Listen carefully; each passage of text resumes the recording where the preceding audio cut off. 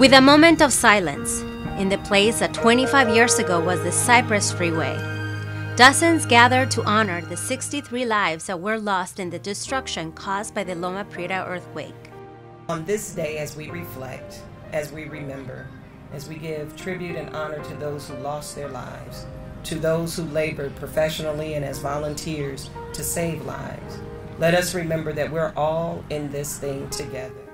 Community leaders recognize accomplishments and improvements in preparedness across the Bay Area since the 1989 earthquake. California continues to have and build upon the greatest mutual aid system that exists anywhere. That allows our first responders to help one another in times of need, which they do all the time, and they do better than anyone. Meanwhile, in a long-day symposium held by the Association of Bay Area Governments, others talked about what we can do for the future.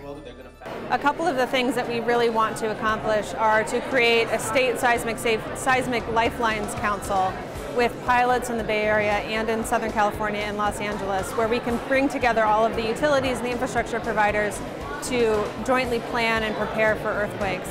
The other thing that we want to do is to upgrade our building code standards.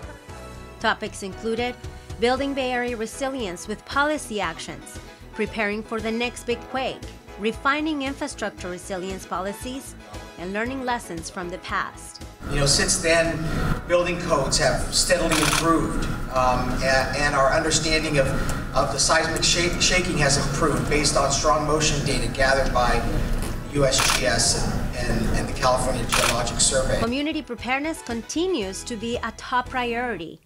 One way to increase community preparedness is participating in drills. The symposium coincided with the shakeout, so at 10:16 that morning, participants dressed in suits and business attire were warned of the upcoming drill with a prototype of the earthquake early warning.